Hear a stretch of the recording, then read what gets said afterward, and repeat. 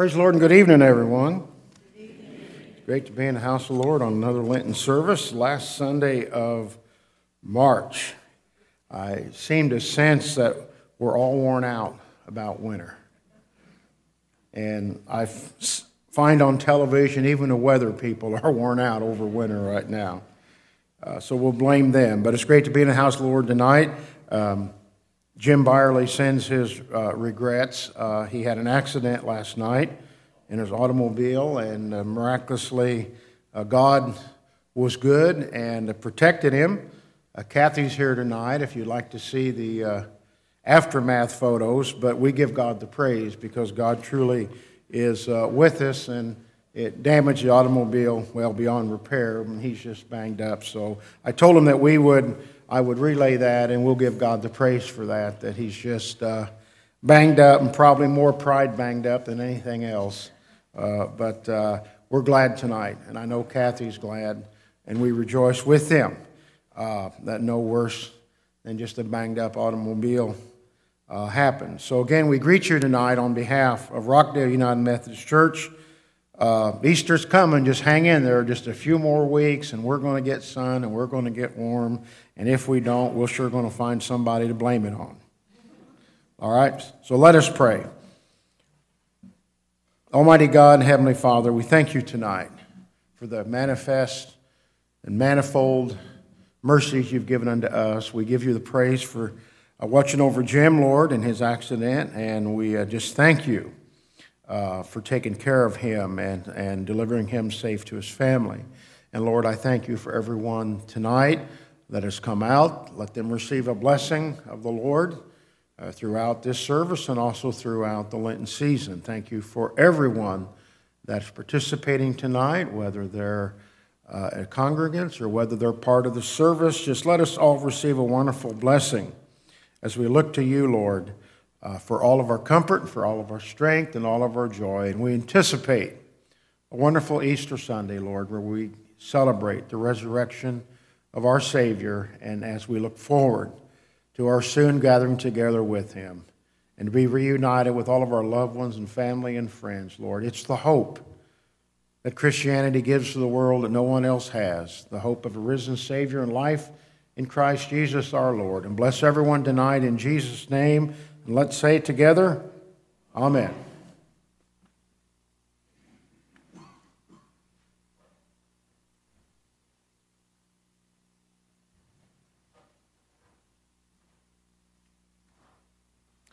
Good evening. I'm going to ask you this evening if you would stand as we begin our service tonight for our call to worship. I'm going to ask you to remain standing through the hymn that we're going to sing. Our call to worship is up on the screen, or you can look in 754 in your hymn book. This is a very familiar passage, it should be. It's the 23rd Psalm. The Lord is my shepherd, I shall not want. The Lord makes me lie down in green pastures. Leads me beside still waters, restores my life. Leads me in right paths for the sake of the Lord's name. Even though I walk through the darkest valley, I fear no evil.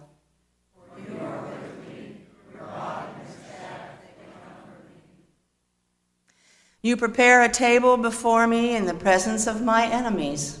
You anoint my head with oil, my cup overflows. Surely goodness and mercy shall follow me all the days of my life. And I shall dwell in the house of the Lord as long as I live. And again, the hymn, if you'd like to look in the hymn book, it is on page 504 or up on the projector as well.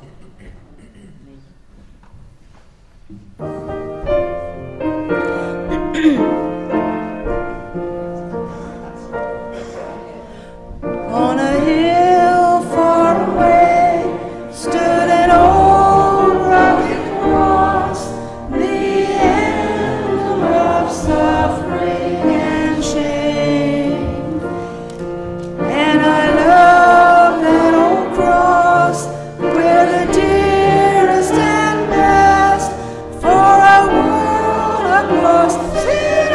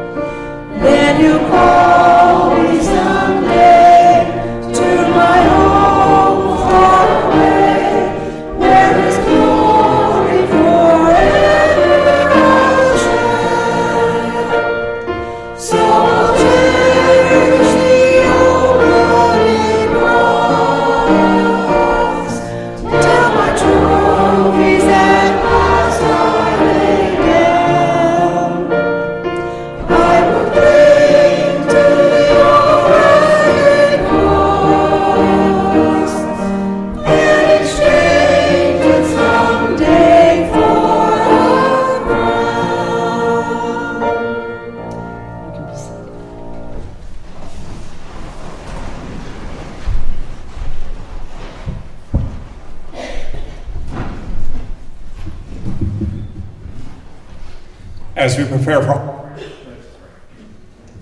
Dear Heavenly Father, we thank you for this day and everything you've done. We ask that you continue to bless those who give so freely and bless those who will receive. We ask all these things in your mighty and your holy name, and we all say, Amen.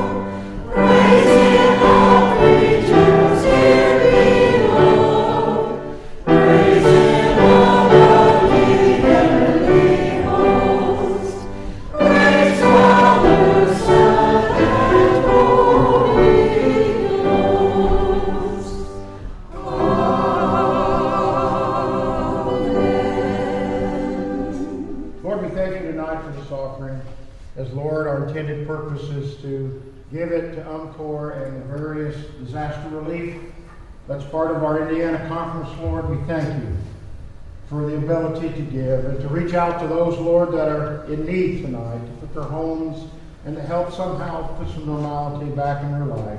Thank you, Lord, for making this opportunity available to us. And Lord, I ask that you bless everyone tonight. In Christ's name, I ask it and pray. Amen. God bless you. You may be seated. Tonight, Brookville's choir is going to sing several numbers for you tonight, and I know you'll be blessed. Mary Alice Helms.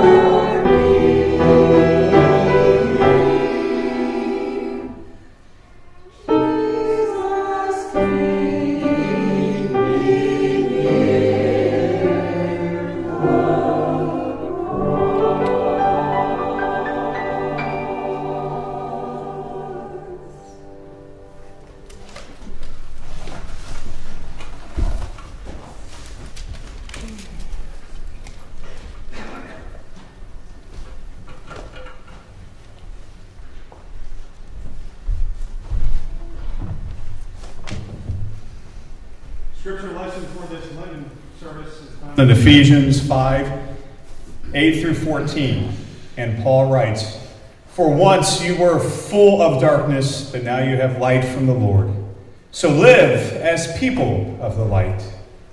For this light within you produces only what is good and right and true. Carefully determine what pleases the Lord. Take no part in the worthless deeds of evil and darkness. Instead, expose them. It is shameful even to talk about the things that ungodly people do in secret. But their evil intentions will be exposed when the light shines on them. For the light makes everything visible. This is why it is said, 'Awake, O sleeper, rise up from the dead, and Christ will give you light.'" Does anybody mind if I come down here? Does this thing work? Is this thing on? Hello? Testing. I got this thing on. Greg, this is what we were talking about this morning, right? A little. Hello?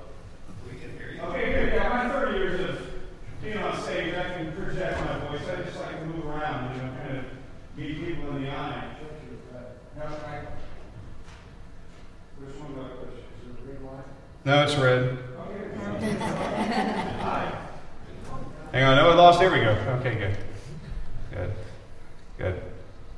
We all, I think a lot of us here are parents. We see some little beautiful baby right there. How are you? I was waving at her earlier, and she was waving back. Just gorgeous. I became a grandparent last Monday. I love it. Greatest, or 2 Mondays ago. Yeah, on the 17th. Greatest thing ever happened. Whenever you're a grandparent, you know what I'm talking about. I haven't changed one diaper. No, I haven't. Or have I been woken up in the middle of the night and she and her boyfriend live with me until the end of the week. So it's incredible. You get to hold her, love on her, and then when she needs change, she goes back to her mother. I love it.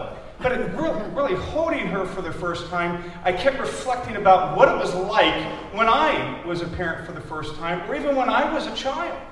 And all the things that my mom used to tell me, that everything would be okay. Everything will be fine. Don't worry too much about anything. But one of the things that my mom used to always tell me when I was a kid, a lot when I was a kid, maybe you haven't been told this, but I was told this a lot. My mom would always tell me, "You need to act like you got some sense." You ever heard this? See, I picked on Greg Pepper this morning over at Mount Carmel. He heard it a lot. A whole lot. So did Jeff over there, Jeff Merrill. Heard it a lot. We've all heard. You gotta act like you got some sense. Behave yourself. Act like you've got some upbringing. Who's heard that? We've all heard that stuff before. We all have. I like this scripture lesson because it kind of reminds me sort of like that when I was younger, and it sort of reminds me maybe what God's doing now. God said, or Paul wrote Ephesians, "For once you were full of darkness, but now you have the light of the Lord. So live as people of the light." Basically what Paul's saying is that act like you're saved. Act like you have been forgiven from Jesus Christ. Act like you have experienced His love and grace. Act like you are of His blood, not of a human being. Act like you're saved. Be people of the light. Act like people of the light. You could tell a Christian. And you could tell a non-Christian. Isn't it amazing during this time of the year now all these God movies are coming out? But if you dig underneath the surface, is it really a God movie just because they call it Noah and slap a flood into it? I mean, I'm afraid to go see it. Afraid to be disappointed. But nonetheless, the bottom line is act like you have God in your life. Be the people of the light. We are redeemed. All of us have been redeemed if we've accepted Jesus Christ into our hearts and we've professed with our mouths that He is our Savior. We have been redeemed. We are different.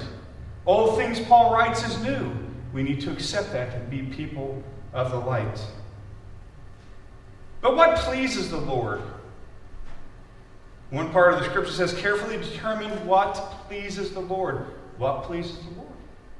I mean, I can rack my head. What pleases the Lord? Obviously, coming to church, being a good person, all those good things. That pleases the Lord. Deuteronomy 10:12. And now, Israel, what does the Lord your God require of you? He requires only that you fear the Lord your God and live in a way that pleases Him, and love Him and serve Him with all of your heart and soul. To love your God with all of your heart and soul is what pleases God. That's one of the very simple things that pleases God. Jesus backed this up when he said in Matthew 22, 37 through 39, when he said, you must love your God with all your heart, all your soul, and all your mind. This is the first and greatest commandment, and the second is equally important. Love yourself as your neighbor. And of course, you remember the question that was asked after that, well, who is my neighbor? Well, you're my neighbor.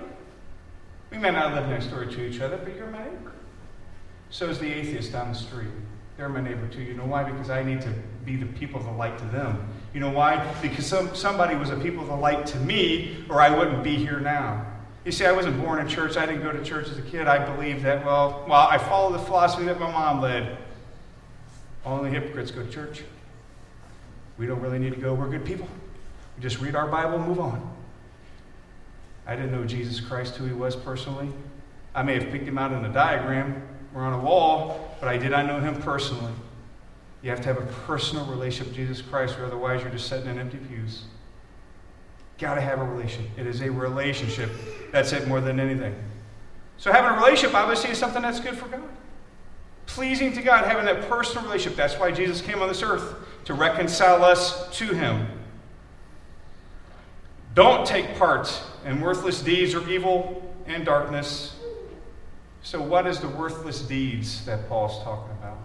Well, here's just a few. Obviously, we can think of a couple. Curtis, we can think of a few right now. I mean, murder. You don't want to kill anybody. How many of you have ever sinned and talked about your sin and thought, well, at least I didn't kill anybody? I mean, all sin's going to get us away from God, right? And get us into hell, no matter if it's murder or lying. It's all bad. Ecclesiastes 10:7, happy is the land whose king is a noble leader and whose leaders feast at the proper time to gain strength for their work, not to get drunk. Maybe getting drunk is not something that is good. You're out there getting liquored up. You know, if you saw me and Curtis out at a restaurant, we're all getting, we're throwing a few back, that's not going to look good. Would it? No? I mean, or Janet, she's out there with us and we're having a good time, we're just throwing them back. Even if we said it's not alcoholic, it still looks bad. Can't look bad either. Don't want to look bad either. That may not look good. Luke 21:34. Watch out. Don't let your hearts be dulled by carousing and drunkenness. Don't let your hearts be dulled by carousing and drunkenness. And by the worries of this life, don't let that day catch you unaware. Worrying, too. Worrying. This morning I was preaching at Mount Carmel and I kind of moved around. I don't know if you guys noticed it. And I thought, I felt kind of a twinge in my back. I go to Wickham and I'm standing there and I'm like, oh my gosh, I'm really tightening up. I'm kind of doing this a lot, And I told Steve Brock, I said, boy, my back's hurting. It's hurt from here to here. Well, there's where your appendix are. I was like, oh, I'm fine. I think it's just kind of feel bad. And he goes, no, mine exploded. My appendix exploded, man. I'm telling you. And I'm sitting there, what? I said, well, when you have a fever, when you be puking, I had no signs that my appendix exploded, man. And there I'm like, so then I started thinking, 5 minutes ago I was preaching about not worrying. Here he is having me paranoid. I'm going to go to the emergency room. I'm sitting there panicking. Oh my gosh. Thank God a little biofreeze helped out and I'm fine. But man, I'm sitting there panicking. Don't worry. What happens if it is an appendicitis attack? One good thing I try to do is think of the positive side. Maybe I would lose weight. Who knows? But all I know is I wouldn't eat for a couple days probably. You gotta not worry about anything, and we do. We worry. You got a little baby over there. You're never going to stop worrying. It's just the way it is. Just the way it is. You're never going to stop worrying, but we can't let our worry dominate us to where we just can't enjoy the blessings that God gives us. Because no matter where you are in life, guess what? You're blessed. And He has blessed you. I am the most miserable, blessed person on the planet, where I used to be. Until I realized that, I got to be happy where I'm at. And if I look around closely, God has blessed me. He may have told me no. Garth Brooks has it wrong. There is answered prayers, everyone, and sometimes it's no. I don't know if you guys know that or not. I know he says no to me a whole lot. Yeah, that $400 million Powerball, Curtis? Nope. Can't have it. I'd like to have it, but I can't. So don't worry about anything. Don't let things dull you. And as Christians, we get caught up in the world. We're human beings. It's natural for us to, be hanging out with our friends and, we just forget where we're at. And have you ever been with a group of people and then all of a sudden out of the blue you go home and you think, man, I probably did some things I'm ashamed of. And you want to go take a shower? And you just feel like you want to scrub everything off. I don't know, I've done that. Where you think, man, I probably behaved wrong or said some of the wrong things or maybe, I don't know. You've got to be people of the light all the time. It's shameful, Paul writes, to even talk about the evil deeds others do. Does anybody have this happen? Or we have somebody that worked on it? Do you have people at work where you look at somebody and you see them coming, you're like, there's a lady at work that I grab my phone and I start pretending like I'm talking. Because this woman will start gossiping about everybody and everything, and I just don't want to hear it. We all have people that's like at work maybe, and they want to gossip, and it's like, oh my gosh. And then sometimes you kind of walk by and you, what was that? Did so-and-so do what? You got to not do that. We can't get caught up in, is that why you usually never heard someone heard? Do you do? No. She's like, wait, you do it, honey, stop. It happens. Yeah, I embarrassed Marie. I was talking about Marie, the thing she said, woman drives like a maniac. But that's not gossip, that's truth. That's truth. I've had the one with the speeding ticket. She's never had one. It's amazing. Dangers of gossiping. Don't even gossip. That's not pleasing to God. Yeah, I can't either. Yeah, I mean, you just can't get involved in gossiping. But it's easy to. It sure is. Psalm 41:6, they visit me as if they were of my friends. But all the while they gather gossip, and when they leave, they spread it everywhere. That's what gossipers do. It's not true. I mean, this lady at work should write for the National Enquirer. But again, we all remember back in the 80s. Back in the 80s when the height of the televangelist, the height of the televangelist, Jimmy Swaggart, Oral Roberts, all those guys. And what happened? Their light was exposed on them, right? We all know what happened. And a lot of time what that did is, unfortunately, that gave fuel to the unbelieving world of, I'm fine, I don't need to go to church. If Jimmy claims to be righteous, and look what he did, I don't need to go to church. I'm better than Jimmy. No, that's just God exposing. He's weeding out. We're like bonsai trees, folks. God needs to cut things out of our lives, and sometimes it may be family members that he needs to move away from us, or friends, or whomever, or people who are false prophets. He'll cut them out so that we may have a personal relationship with him that's unfiltered, that's purified by his grace and his blood and his love. The light will expose on the darkness. And we all have secrets. Every one of us in this room have secrets. You may have a secret from your spouse, who knows? But God knows. And as long as you're not holding on to that secret and living a life, I think it's all right to have a secret, maybe.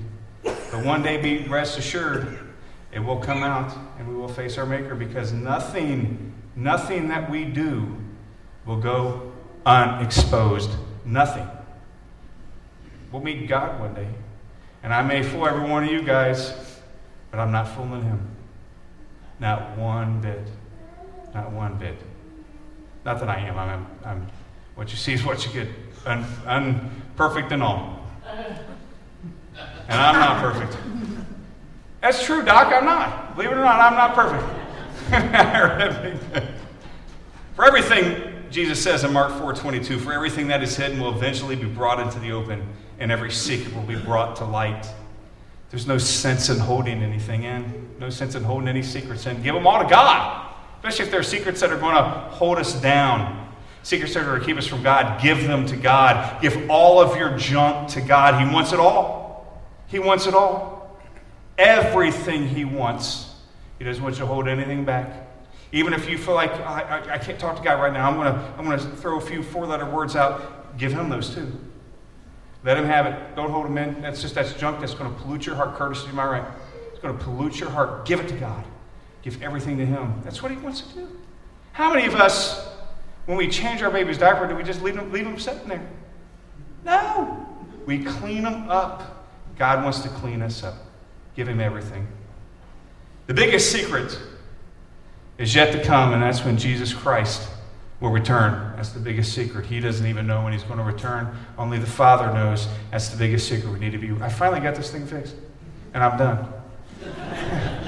Praise the Lord. Well, I just want to, admire my Wickham family and my Mount Carmel family. Was Wickham over there too? Because they heard this already this morning. So thank you guys for not slipping into a coma during this. I appreciate it very much. The food smells good, but let's end on this. Let's end on this. This is the season of Lent. It's to remind us of the temptation that Jesus went through, where he overcame all temptation by having a personal relationship with God, by holding on to God, by quoting Scripture when he had to. A lot of times in our lives when we give up things for Lent, what happens on the day after Easter? We pick them right back up again. And that may be fine. You want to eat a candy bar? Go eat a candy bar. But you know what? Let your relationship be even stronger and continue to be strong. Today is March 30th. We still should be in the spirit of Christmas. Today. And on July 5th, when it's 100,000 degrees, I can't wait. Let's still be in the Lenten spirit. Every day, we need to continue to work on our relationship with Jesus Christ, not just during seasons, but every day, so we can be more close like him. Because as Ford said last week, this is a dark world, and it's getting darker each and every day, and we are the people of the light. Let us pray. Dear Heavenly Father, I just ask you continue to be with us and guide us as we continue to be people of the light, as we continue to shine your light that you've planted into our hearts and plant your seed, so that way those who may not see will one day be able to see.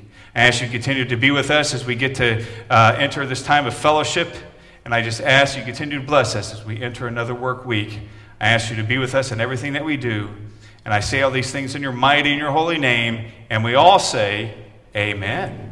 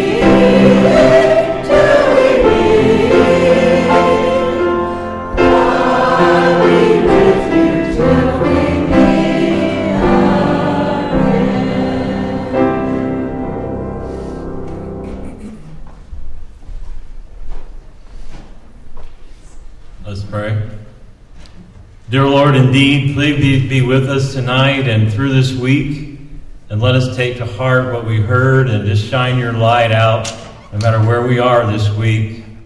Let us just find a place to shine that light and Lord, just bless someone and tell them about Christ. We ask that you bless this food we're about to eat. In Jesus' name, amen.